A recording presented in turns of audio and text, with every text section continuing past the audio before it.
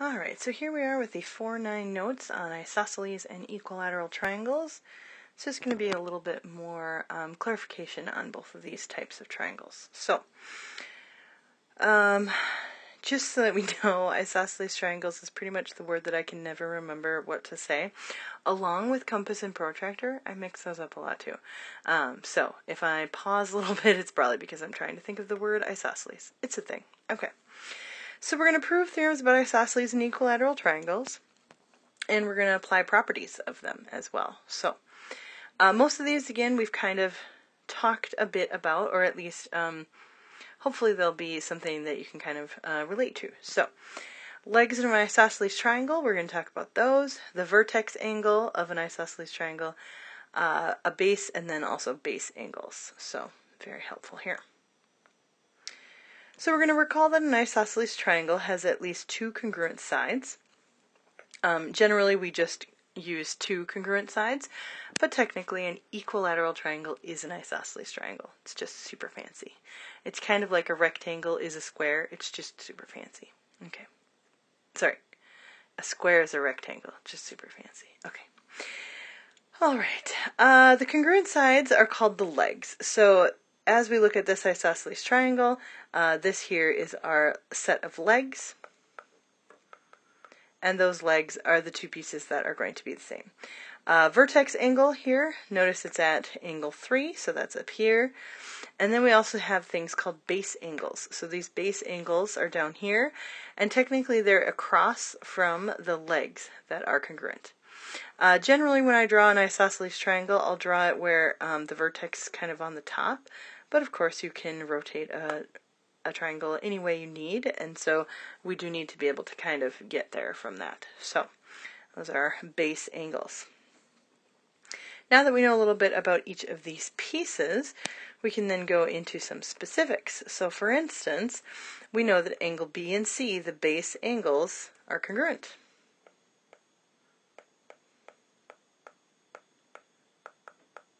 So that's very helpful. And it has to do with the fact that these sides are congruent, and so the only way to get a triangle that has two sides that are the same length is to end up with two angles at the bottom that are also the same measure. So it's kind of that idea of forcing a triangle to have those terms. Then we have the converse, and remember that the converse is just kind of the opposite or the flip. So now they're saying, oh, guess what? We have angles, and so that leads to the sides. Okay, so the sides are congruent if the angles are given as congruent. So, and those sides we call legs. All right, so there's also a corollary, and so remember that corollaries are kind of easily found from theorems. So this is corollary 483, which is really not a helpful number, but basically it says that if a triangle is equilateral, then it is equiangular.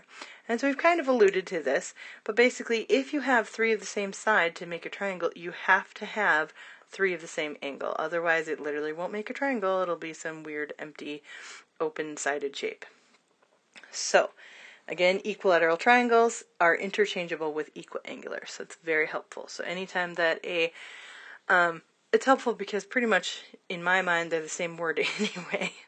But notice that one of them says angular and one says lateral, which would mean side versus angle. So either way, equiangular is equilateral and vice versa. So that's our corollary there. All right. Let's see. Same thing is happening here. Notice that if you have equiangular, you have equilateral. So this is just the converse of the previous page. And so they're saying, hey, if you have angles, it leads to sides, versus the previous slide said that if you have sides, you have angles. So either way, interchangeable. Good to know. So we'll go ahead and answer some questions about this, and so we're going to find each angle measure. I can see in here that this is an isosceles triangle, right? We've got two legs that are the same length, and because of those two legs being the same length, we in fact have two angles that are the same. And same, of course, means equal, so we can set those two angles equal in order to find the value of x. Once we find the value of x, we can plug it back in and find one of those base angles, angle R. So putting these together, we will move our x's with our x's and our numbers with our numbers.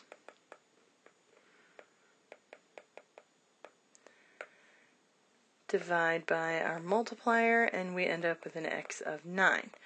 That's not an angle measure, but it can be then put in for the x. So 5 times 9 is 45. Minus 17 is 28.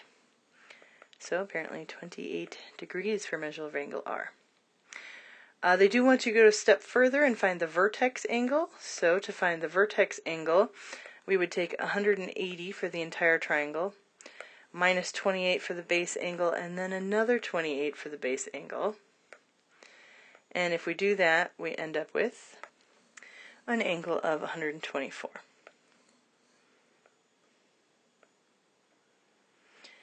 Degrees. So that is our answer for that isosceles triangle. Alright, then we have an equilateral triangle, at least right here in number 3. So number 3, they're telling us that this angle is 4x minus 20, and guess what? Oh my gosh, that means every single one of these angles is that. Which means that if we have 4x plus 20 for one of the angles, but then times 3, because there are 3 of them, that should equal 180 degrees inside of a triangle.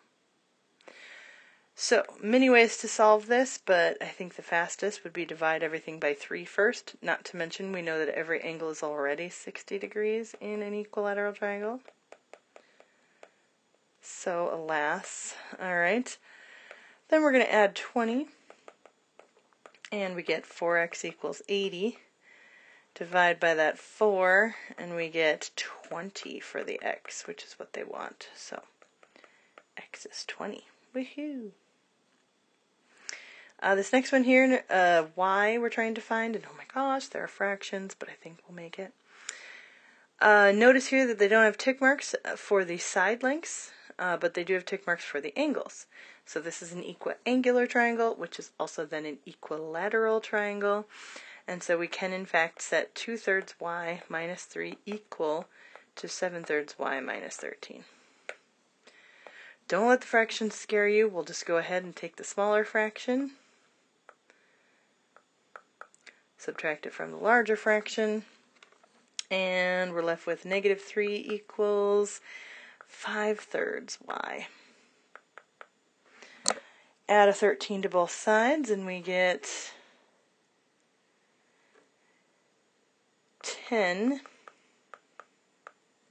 And multiply by the reciprocal of 5/3, which is 3/5, and we get 6. Ooh, that is a nice easy number.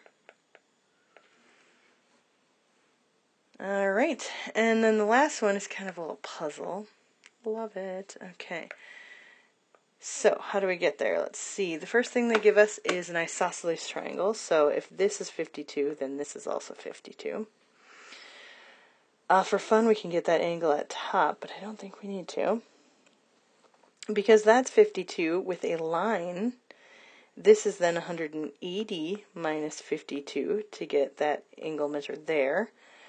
So what is that? 128. And then since that's 128, and these two angles have to be the same because it's an isosceles triangle, that means that we take 180 minus 128, and that's what's left over for the two bases. And then if 52 is what's left over, we have to divide it by 2 to give it into both of those bases. So 26 is our angle measure for each of these. So x is 26. Kind of a little puzzle. Super. Alright, and then the last one. The vertex angle of an isosceles triangle measures a plus 5. Super. Isosceles triangle, a plus 15. Sorry for the angle up there. And one of the base angles measures 7a. Super. We need to find a. So, since it said one of the base angles, and it's an isosceles triangle, the other one is 7a as well. Has to happen. So if we take each of these angles, which is a plus 15, and 7a, and 7a, those should all equal the entire triangle of 180 degrees. Altogether, we have 1a, 7a, and 7a, so we technically have 15 a's. And so we can go ahead and solve for a, and get 165, divide by 15, and we get 11. Ooh. Okay, so if a is 11, that's the first thing, but then they also want each angle measure. So 7 times 11 is going to make this angle measure 77 degrees. This one is also 77 degrees. And so I kind of drew this weird, but either way, this one then is 26 degrees. There we go. Because 11 plus 15 is 26. Alright, so that's the end of those notes, and so hopefully we have a little bit more of a grasp on isosceles triangles with their base angles and such, and then also equilateral / equiangular triangles and how they are the same.